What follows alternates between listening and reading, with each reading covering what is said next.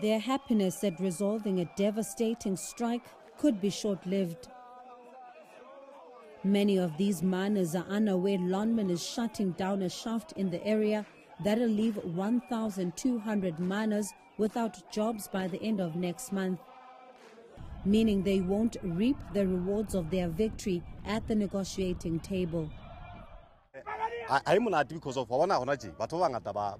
That's not good at all. These people are also just as desperate as we are. Some of our colleagues died fighting for our rights. So it will be painful if they close it because some of us are already hungry.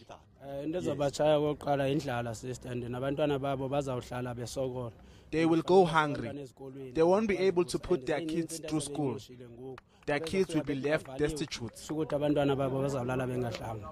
Lonmin says the shaft's closure is due to declining global platinum prices and the crippling strike by workers at its Marikana mine. While the multinational can absorb the closure, the community of Marikana will soon have another struggle on its hands. Bongiwe Khumalo, Marikana, Northwest.